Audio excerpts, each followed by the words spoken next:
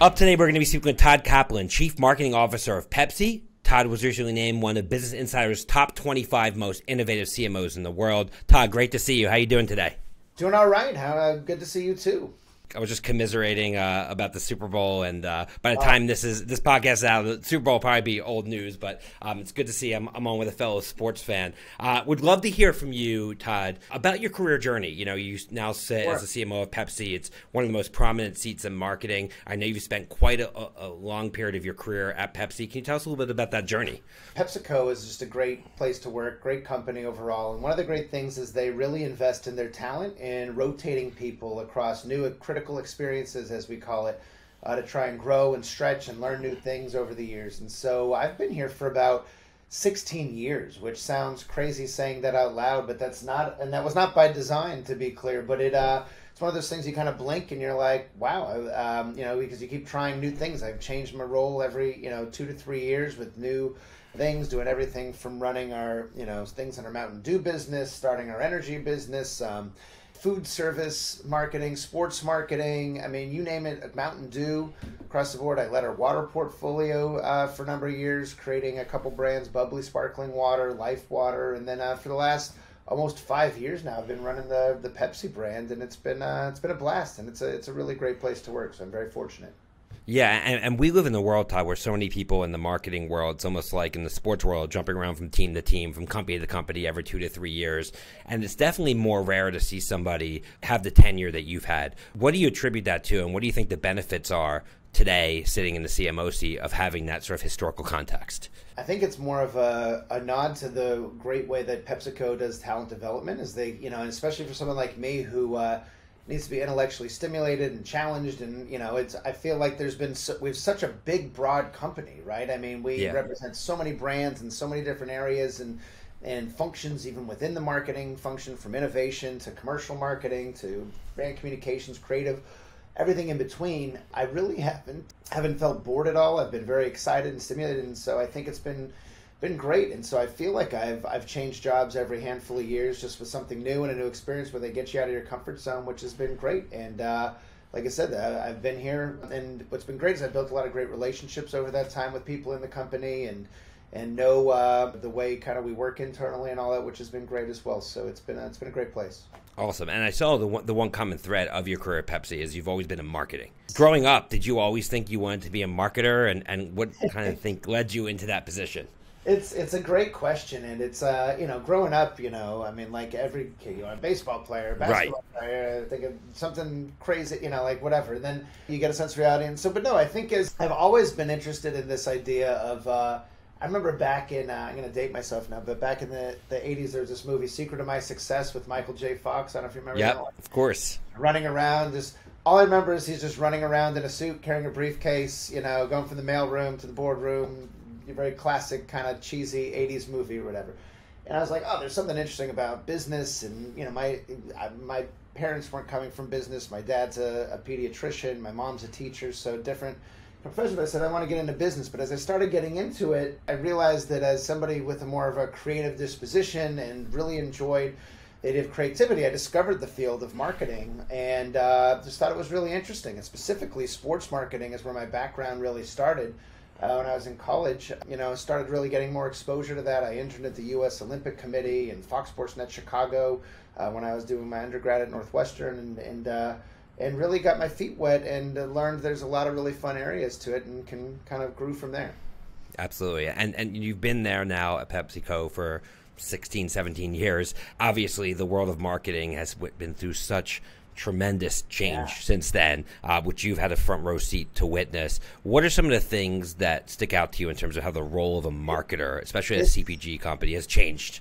It's so funny when you put it kind of bookend to bookend like that. And it's if I remember, like, when I first started, and again, I just sound so old saying all this stuff. We came out at the same time, my friend, so it's all good. All right, good. I want to make sure, but when I first started, I remember, I was a young kid kind of starting in this new integrated marketing role that I was between our media and our media team and our digital team, kind of helping everything from like brand, product placement, brand integrations. That was like a new thought of how you would integrate into media and all that. And at the time, as this like young kid, I remember I was kind of the the Web 2 whisperer internally, where it Right. was like, YouTube and Facebook and all the kind of stuff, like all that stuff was out there, but it was really tipping that much more. And I remember I did a whole education session for a whole leadership team at that point, really helping them understand how to use these platforms. Everyone set up a MySpace account, if you can believe that, and we did all sorts of fun things like that. And now fast forwarding to what's changed now, the Web3 revolution is just getting underway, and I find myself in a similar boat, albeit with a little less hair and grayer hair and all that kind of stuff, but just trying to really educate people on what it is and where that's all going. And when you look at kind of the world that marketing, when I was first starting, there was such a focus on the TV spot and the national campaign and the big bet and all that. And there still is a lot of big prominence for that in the industry that we play in, given top of mind awareness and a lot of the big push to retailers and stuff we do for our marketing. But really, our mix has shifted so much more to digital and so much more to kind of how, not just what we tell to consumers, but how we interact with them and engage with them on a deeper level and build kind of that brand love on a two-way street is something that I think more and more we've done as we've gotten into more content creation. We've gotten into more, two-way platform building and other things like that have really manifested over time. Yeah, I mean, I'm glad you brought up content creation because back in the day, and as I mentioned, we both kind of came out into the marketing world around the same time. It was about advertising, meaning like, what's my unique selling proposition? Like, I have this sort of interruptive medium called television that I could just cram my message over and over again. But in the world of content, you're starting with the consumer and what their needs are. And then you kind of have to work your way backwards. So I know a big part of what Pepsi does is really focus on content marketing and understanding the consumer. How are you able as CMO to keep your finger on the pulse of your consumer as it changes so quickly? Yeah, I mean, there's so many tools now today, from social listening to more traditional insights tools and all that. And everything we do at Pepsi starts with a cultural insight, a consumer insight, and then where those connect with your product and brand truths as well. And that's where all the great ideas come from. But back to just what you're saying about content is, historically, there's this point of view that marketing is this very linear kind of hunting and gathering exercise from the brand. Exactly. Brand X, I'm targeting consumer Y. I'm going to, I use this analogy of throwing my little darts. Once I find them, I'm going to hit them with my message. I'm going to hit you here with my message and here with my, and that just seems super old school and interruptive and just not how it's done, and rather than chasing consumers with your message, why don't you come up with a message that is relevant to your brand, that is relevant to certain areas of culture, and shine it out and have the consumers come to you. And that is a very different frame around how we've done things like some of the content creation, whether we've created TV shows and series, we've done full-length documentaries, we've done primetime, game shows, reality shows, things we've built like just real hardcore content from Pepsi, all the way to just digital videos that, again, have high pass-along value and are just engaging content more than an ad. Whether it was the trailer we built for the halftime show a couple years ago called The Call that had all of Dr. Dre bringing all the halftime performers together, all the way to music videos we've made to everything in between. It really comes to, why would a consumer want to engage with this content? And is it organically something that's interesting and relatable to them? And if not, then it's just advertising. And there's a role for advertising too, but that shouldn't be all of it. That should be just a part of your whole mix. Absolutely. And one of the biggest roles for advertising is actually, obviously, during the Super Bowl. I know you recently had a big launch of Pepsi Zero Sugar that you've been working on. So I'd love to kind of zoom out and talk about, what is the product launch like for Pepsi, and what is your role in that product launch? How early are you involved? How are you giving direction from the product development stage all the way through? I'd love to hear about that process. Sure. So we do everything. We call it AOP. It's our annual operating plan, where we come up with each year, what is our big bets for the year for each brand and our whole portfolio, and what are we trying to do? What's our strategic growth, coming from over the 3 to 5 years and all that stuff. And so Zero Sugar obviously is one of the biggest subcategories that are growing in our space today, and an area where we really need to double down. And I'd say a couple of years ago, we've been focused on this for years. I remember Pepsi Max years ago. Yeah, Pepsi Max. We've launched it it's been out there for years, trying to figure it out and get it right. And one of the things we noticed is we had to get our proposition right in terms of the formula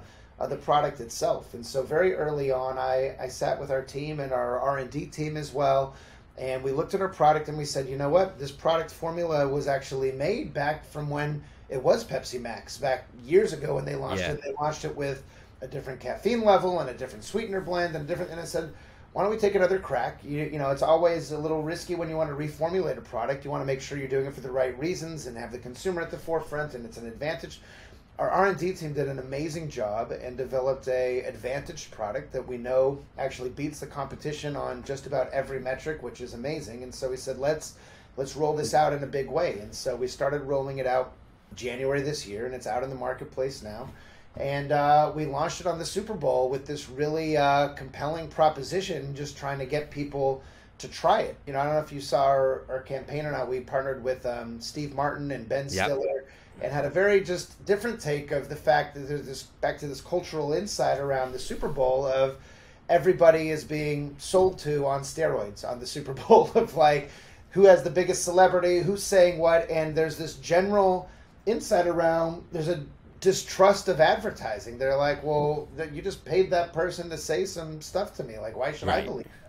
And what's most important to us is if we want people to try our new formula, our new product, of course we can tell them as Pepsi how great it is. We're going to be, well, you're Pepsi, you're saying that. And so we thought that was a fun way to kind of push off that, leveraging the idea of what's acting and what's real, saying, you know what, everything you're looking at on air, you don't know what's real and what's acting. The only way to really know is to try it yourself. And so we're going to give out 10 million free samples of this new product, so you can try it for yourself as well. And so that was our whole campaign. Yeah, I saw that. I love the fact that you're focusing on sampling. That's where I got my start, and I do believe getting the product in people's hands is ultimately the best way to get them to buy into it. So, but there's a lot in between, Todd, when you launched Pepsi Zero Sugar during the Super Bowl, and when your R&D team first comes up with the mix and the ingredients, that I imagine you play a role in terms of like naming the product, the packaging, the messaging. Like, so are you involved at every step along that product development life cycle? Yes, there's a whole lot, and this was one that was more of a relaunch or of an existing product. That of course we got to figure out what's the call out on pack. How do we work with our SRA, our science and regulatory people, our legal team, our R&D? I mean, there's so many packagings, retail, merchandising, customer, all that. Our Walmart folks, getting everyone going along the way. You do that now. Going back to where you're saying, when I was starting a new brand like Bubbly Sparkling Water years ago on the water team, that's everything from initial inception, insights, naming, packaging, design, product formulation, R&D, legal, all the economics of the cost of the ingredient. I mean, you go to all of that, and then what's the marketing plan surrounding it? And so that's probably the most full soup to nuts kind of you can go to, is creating a new brand and launching a new brand. In a place like PepsiCo, we obviously have lots of layers, lots of people, lots of stakeholders to involve in those things along the way. Yeah, because often a lot of people just celebrate the launch, but the reality is all the work that, and they look at, your role as very sexy in terms of like, you're at these big events, you're at the Super Bowl, but the real work, I would imagine, that you do on a day-to-day basis is the real grind of figuring out some of these 100%. Things, right? And that's the thing. A lot of people, a lot of misnomers of marketing is all we do is the big shiny brand communication, media, and it's like, we do that, but we also we have to create the innovation, we create the calendar, we build the strategy, we partner with our consumer insights team. We pull them through to the commercial side of our business, working with Walmart, 7-Eleven, Taco Bell, and food service.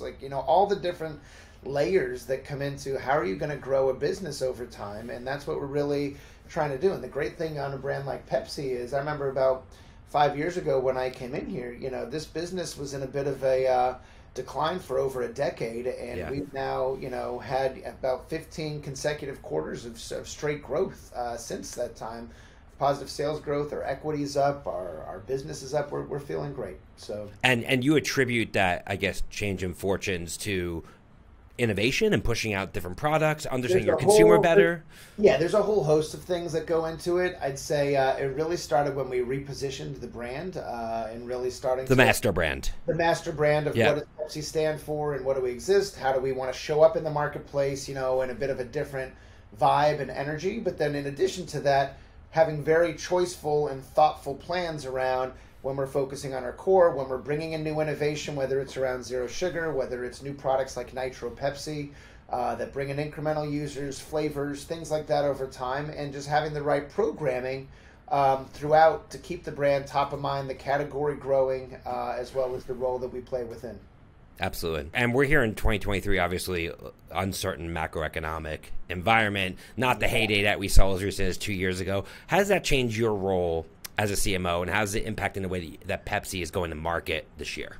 Yeah, I mean, you always got to be looking at the macro environment on these things to see how to best relate to consumers. And, again, I think today, back to you talked about what are the biggest changes over that 15-year span of my career or whatever with PepsiCo, I'd say is you need to make sure just the different macro environment, the context matters more now than ever. Right. If before it used to be I could reach everyone through a TV or a radio or an out-of-home billboard, now it's in your pocket. It's your freaking phone. It's wherever you are. It's how you're looking at stuff. You can go two ways with it, right? And so context is critically important for every message to land. And the context of the macro environment, whether there's political strife, whether there's global warming, whether there's an economic, crisis happening, all those things are relevant at different levels to different people for certain things. So obviously, the macroeconomic environment, as we think about pricing, as we think about the role, people, what they decide to buy and their shopping cart and all that, it all definitely factors in.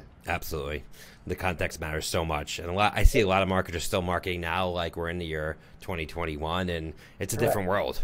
You have to continually evolve. Totally. So you strike me as someone who, through following you through the trades and social media, et cetera, you really understand where marketing is headed, and you've never been afraid to kind of grab on to the new things in ways that really are relevant and drive business. There are a bunch of trends that I've been tracking that I know are probably top of mind on your list, and I'm just going to run through a bunch of them with you and see what your thoughts are in terms of where you think things are going. First and foremost is retail media. So obviously you have these big box retailers really pushing these sort of retail media channels to varying degrees of success with their partners. What is your take on retail media, and how important is that as part of your overall media planning? Yeah, obviously it's we call it the moment of choice, which is when the consumer's in the store and looking at kind of the product and where and how they're going to engage. And obviously there's a lot you can do in those final minutes or of the decision process, at least for our line of business. For context for a lot of the listeners out there, we don't have the same degree of I'd say lower funnel, possibilities as a lot of direct to consumer brands do, where you can drive conversion through click here and that, if they click on this ad, that's going to be 12 times more likely to buy X and Y on the website. Here, our hope is we get you into the store, and then when you get into the store, that we have the right bucket in your brain to get it. We have the right point of sale, the right display activity, pricing, all those things.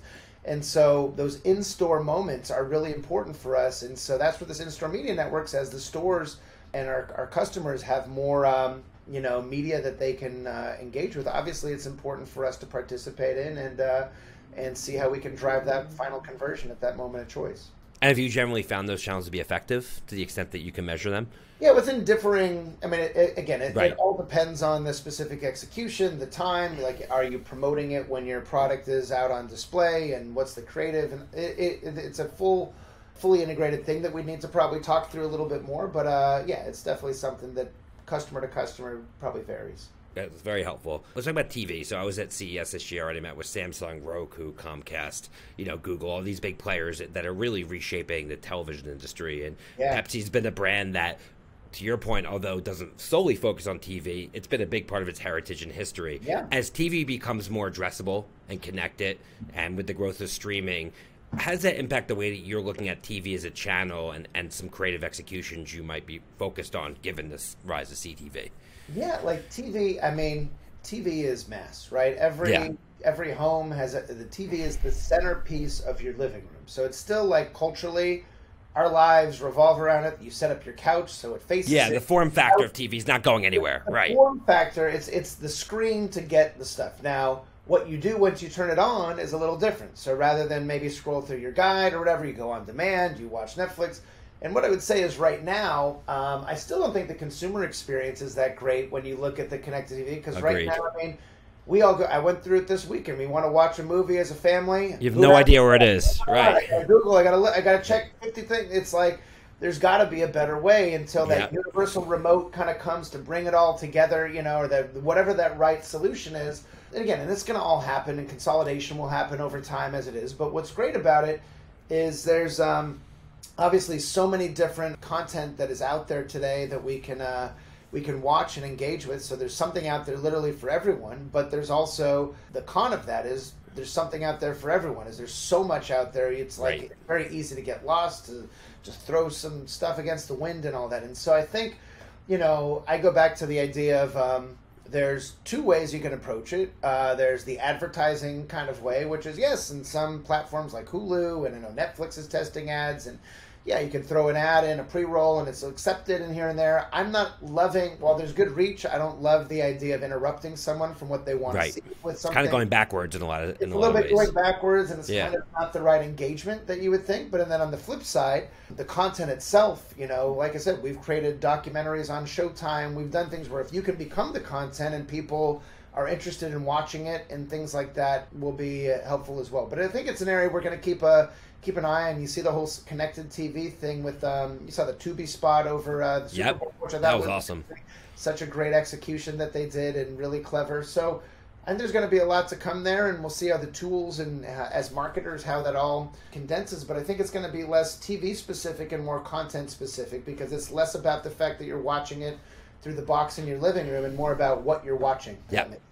Yeah, and speaking of content and sort of like the longer tail, I know that Pepsi's also done a lot of work in the influencer and creator space. How do you see that evolving in importance in 2023 for your brands? Well, that's the other thing too, is I think as you look at this, and so as you look at the connected TV, here's an interesting thing is I have two young kids, two boys, and all they watch is these gamers on YouTube. Yeah. It's like, and it's, no matter what game is on, no matter what movie we can watch, like I said, you have access to more content at your fingertips on demand than you ever have before, yet a lot of this is coming these kind of bite-sized pieces of YouTube and these creators. And I think the creator economy is real, where I think, the more you can connect in the most authentic ways with some of these people, the more you can figure out what's right for your brand and how to do so. I think it's where a lot of the stuff is going. Now, have big brands caught up with how to do that? Have the creators understood how to do it authentically? Absolutely not. Because it's not even close. You still see these very forced integrations where it's hard. If I'm a creator and someone's offering me millions of dollars to insert their brand, it's hard to say no from an authenticity standpoint, because it's real money and they gotta pay their rent and do stuff. And then on the other side, as a brand, you don't want to completely give the guardrails and say, hey, do what you will, say what you will, be authentic. Right. A lot of brands get very heavy-handed and say, must say it this way, and then it doesn't feel right. And so the balance in that is finding the right partners, the right creators, having the right authenticity, giving them the full degrees of control, since they know their audience in the right ways, to do it in their way, and then partnering, being more choiceful with who and how you partner. Yeah, and being able to execute at scale, right? Because, you guys are a global brand and you need to be able Correct. to execute everywhere. So how do you do that in a very scalable way that is driving business results? It's real tricky. So I think that's another area that I'd say to watch, that's going to evolve over time as tools and how to engage comes a little bit easier. And the last piece that is obviously something that every marketer is talking about right now is the role of these AI tools. And here in 2023, it's just incredible how much momentum they've gotten, at least in the trades, at least from buzzwords. Do you see applicability with those tools to your business in the near term, or do you think it's something a little bit further out?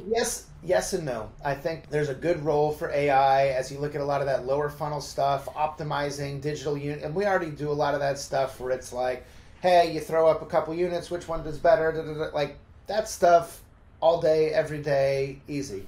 I think if you get into the creative element of it, of saying, hey, just for fun, as ChatGPT has come out and all that stuff, could say, I'm sure you've played a lot around with it just like most people have. And you could say, hey, write me a Super Bowl ad for Pepsi. And it actually does. Or you could say, hey, tell me what should I do, next month? Like it's really an amazingly phenomenal tool, and scarily smart how it works and how a lot of that stuff happens. That being said, I don't think there's any need for replacing the role of agencies or the role that people will play moving forward with it. I do think there are probably some helpful shortcut kind of moments as far as a creative process, right? So augmentation. If I'm trying to brainstorm, like, hey, what do I want to name? What are some fun names for this product? What are some scenarios you could potentially use tools and things like that to help inform? Yeah. But I'd say where it is right now, it's definitely a space to watch, but I think it's getting a lot of press and a lot of discussion right now because it's so, game changing in how smart the technology is. But I don't think right now today it's going to replace anything in the process. I agree. I mean, it is reminiscent a lot of like the blockchain entering 2021, where everybody was talking about it, and then there was a boom, and then the price of crypto dropped, and then Correct. everyone sort of went away except for the people who were doing the real work. And I think one day, 2 or 3 years from now, brands are going to have these applications which make sense for the consumer, and everyone's like, why didn't I do that all along? And I think that's generally what happens is the media stops paying attention as soon as the real work begins. It's the same thing. Like right now, it's a bit of a novelty. It's like when Alexa and all that starts. Exactly. Right? It's like a bit of a novelty. Like, look, it hears my voice, and like people put them in their house, and their kids just ask it to play stupid songs all day. Right. It's the amount of people who connect it to every single element. There are people, of course, who are the early adopters who make it turn on their lights in their car. I get all that, but at the end of the day, just because the technology is there, I think is the big headline. But then when it adopts to the masses, I think that's still going to be a handful of years away before we really embrace the true benefit of a lot of these things, like the blockchain. I agree 100%. I heard a Steve Jobs, clip the other day where he's talking about we don't want to take great technology and figure out how to get consumers to use it. We want to understand what consumers' needs are and figure out if we have the technology to deliver on it. That's right. And I think a lot of companies are trying to, at least in the last couple of years, take some of these innovative new technologies and cram it down consumers' general behaviors, and that's just not how it works. They're not going to change their behaviors like that. Correct. I don't think you can chase these things with the what I call shiny penny syndrome. So absolutely. So as we wrap up here, Todd, just let's zoom out to you and your role. You're obviously have an incredible role, and one that many people in the marketing and advertising industry are undoubtedly just fascinated with in terms of what does your day-to-day look like? So what is the pie chart of a day of Todd Kaplan? Is it the same every day? Does it change? Tell us a little bit about that. Every day is different. I spend a lot of time with my team talking through our plans, and a lot depends on the time of year you're talking about also. Right. So we have like the AOP planning for their annual plan when we're ramping up for next year's plans. There's sometimes when we're just launching, like Super Bowl. We've been neck deep doing all the stuff for Super Bowl, and right now our summer programming that we're working on and stuff from the fall. We have some really, really big stuff planned for the back half of the year. And so, but like I said, it just really depends on the day. That there are sometimes we do everything from a product tasting all the way to a brief, or we're reviewing creative, to we're going through our scorecard and our performance operating review and just looking at how the business is doing and what's working, what's not. And so it's really a full boat of the full marketing experience that we get to do here, which is great. Gotcha. Awesome. And if you were to give one piece of advice to somebody to end up in your seat one day, in the CMO seat, what would that be? What path did you take, do you think, was most helpful in allowing you to? I don't think there's a specific path or anything, and like I said, I don't think I've been on even any path. I think it's more of a matter of just, and I've said this to people giving career advice as well, it's that you make the role doesn't make you. I like is that. kind of this concept. And it's one of those things that a lot of people look at a job description on paper when they're starting a new thing. And by concept, whenever you start a new role, there's usually a boss and there's maybe a predecessor who did the role before you a certain way. And so when you get in there, there's already a bit level of bias as to like, the boss sees the role as X and Y, and you need to look at it this way, and here's your core objectives, which you have to, of course, listen to. They're your boss, and you need to deliver those objectives. The person before you may have done great or may have done okay with it. It depends on, what the context is in leaving, and said, hey, this is what they thought was important, or this is where they were focused on, keep doing this, don't do that. But you're going to lose sight of some of those horizontal, kind of beyond the kind of tunnel vision of that focus of the role. Like, of course, once you get that focus kind of really going, you might be able to see other opportunities that lie, to this. Where you can take initiative and actually make your market a different way. And so I've always found, even when I was very junior, starting from my very first role in that branded entertainment, branded content thing, I told you that digital immersion I led, that was not something that was asked of me. That was something I provocatively did. Each role as you take it, you can kind of create opportunity and say, hey, it's fantastic advice. I'm sitting in this little seat right here, and I get that they've defined it as this, but if I can see where the organization needs something that could relate to this, maybe I can add on this area or bring in this area to really, proactively drive some new thinking and bring some new enterprising. Right. Because when you're getting reviewed, no one's going to go back to the initial job description and say, yep, you did that, you did that, you did that, great, we're going to promote you. That's not generally how it works in this competitive environment. Right. Well, it does mean you do need to still deliver your core accountability. Check the boxes, sure. Ignore what your boss needs or anything. That's not the context either, right? You have to do what you need to do, but once you can kind of get that going and figure out kind of how to do your day job, how do you kind of figure out, are there other areas that, as I look at the broader organization and the role that I sit, that this role can help better serve the organization, and maybe I can help my boss see things that they're not seeing, or help my peers in another group see what's there. So that's part of it, is just whatever role you're in. I've been in roles that people say, oh, I wouldn't want that role, or oh, why do you want to go work over there? And then you see the opportunity and you build it into something cooler than when you started. So that's the opportunity to say every role I've been in, I've taken that perspective, and so far seems to be going okay. Awesome. And finally, Todd, with that, is there one quote or mantra that you like to live by that sort of drives it? You've mentioned a couple throughout this, but does something come to mind? Oh my goodness, there's so many. I wouldn't say there's one. One thing I've said quite a bit with my team internally is I say take no as a request for more information.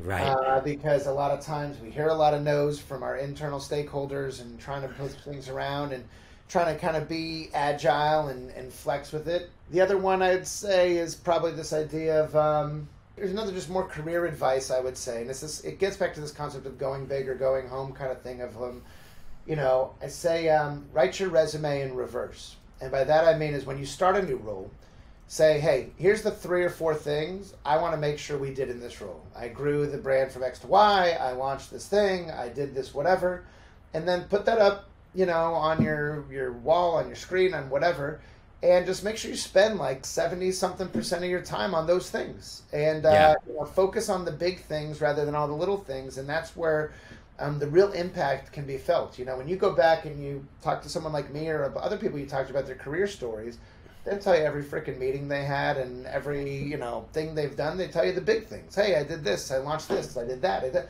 So try when you're starting a new role to think about what are those things 3+ years from now you want to say you did in this role, and focus your time. Yeah, they talk about like things that are important or urgent, and I think a lot of times people jump towards what's urgent, which is sort of the fire of the day, right? But the things that are important would be the thing on that story. It's a time management thing. And listen, I get sucked into the urgent thing just like anybody else does, and internal stuff, but you got to just try to gut check yourself, and every so often to say, hey, are these the things I really want to do here? Is this what am I doing? Am I a victim of someone else's calendar? Am I doing what I want to really achieve out of this job? So I think awesome. Well, thanks so much. We're going to leave it with that, Todd. On behalf of Suzy and the Adweek team, thanks again to Todd Kaplan, CMO of Pepsi, for joining us. It was an amazing interview. I can't wait for our audience to hear it. Be sure to subscribe, rate, and review the Speed of Culture podcast on your favorite podcast platform. Until next time, we'll see you soon, everyone. Take care. Bye-bye.